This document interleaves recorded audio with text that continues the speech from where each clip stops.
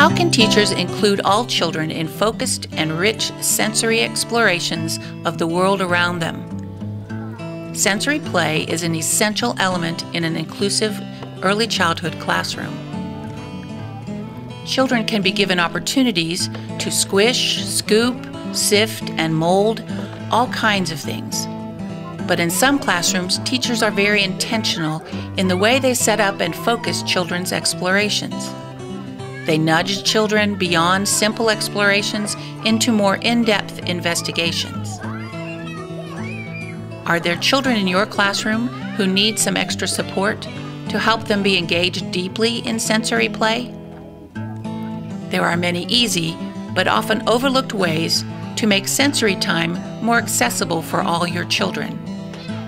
For example, play a while with the children. Model self-talk by voicing possible questions and theories and by describing what you're doing. Invite children to join in the play with you. Encourage the children to ask questions, make predictions, and draw observations. Give them opportunities to describe and share what they have experienced.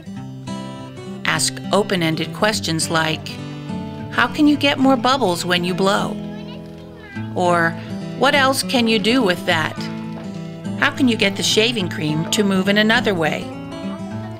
So, before your children play with shaving cream the next time, ask yourself, what are my major goals for this experience? What properties or concepts about the materials could the children experience? What could I do to set the stage? What open-ended questions could I ask that would nudge the children to dig deeper during the experience?